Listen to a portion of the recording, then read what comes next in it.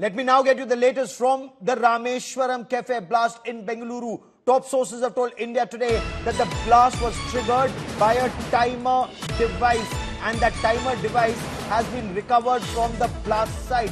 Not just the timer device, but even a battery or portions of a battery, nuts and bolts used to cause maximum casualties have also been recovered by the forensics team.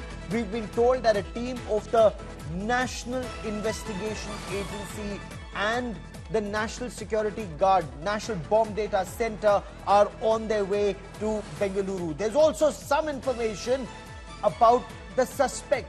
Police say the suspect, the person who planted the improvised explosive device, was between 28 and 30 years old. This is information that they've been able to glean from CCTV cameras, not just at the Rameshwaram cafe, but also in the area. Now, the suspect came to the Rameshwaram cafe, took a coupon, ordered rava idli, but instead of collecting his food and eating that food at the cafe, he placed that bag, which apparently had the improvised explosive device, at a location where it would cause maximum damage, and left. India Today has accessed that CCTV footage. I want you to see that CCTV footage as we quickly cut across to DK Shivkumar, the Deputy Chief Minister of Karnataka, and let's also listen in to G. Parmeshwara, the State Home Minister, on the investigation so far. See, let them do whatever allegation. It is not the allegation. We are looking at the image of Karnataka, and even at the 2020 also, you know what happened in Shivamogga, what happened in 22, what happened in Bengaluru. Similar things have happened. I don't want to blame anyone here. Who are in power. For us, the image of Karnataka, we will not leave. We will see that we will nab the culprits. So this has happened under your watchful eyes, sir. What do you have to talk about the security situation of Bangalore that houses over 1 crore people, sir? No, it is unfortunate. We are trying to make Bangalore a safe city, and somebody is trying to do nasty things like this. Definitely, people are concerned.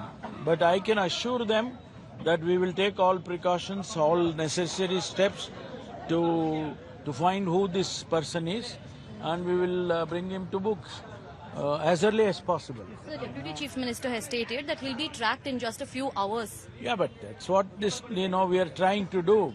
But, after looking at the CCTV footages where the person is there, all this identification. ಈ ಒಂದು ತುಷ್ಟೀಕರಣದ ರಾಜಕಾರಣದಿಂದಾಗಿ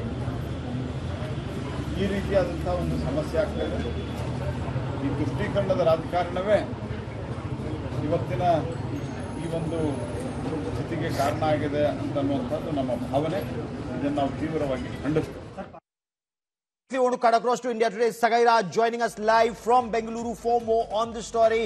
Sagai Raj, what more information do we have of this accused who is suspected to be between 28 and 30 years old? What more do we know?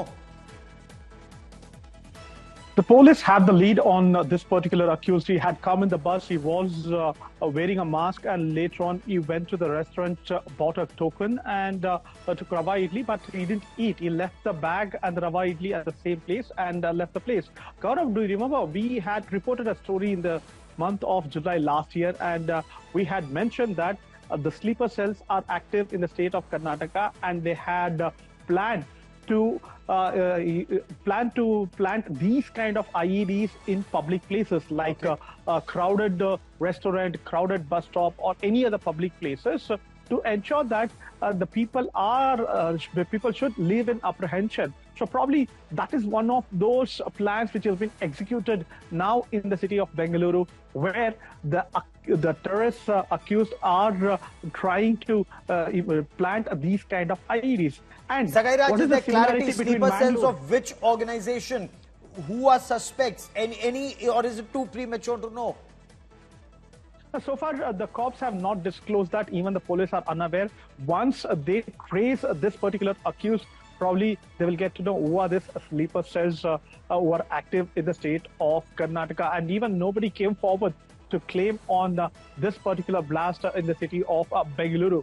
probably once the police nab the accused, we'll get to know which organization he belongs to, where is he from. But what we get to learn through our sources is that there's a similar kind of module which was implemented in Mangalore. Remember Mohammed Sharik?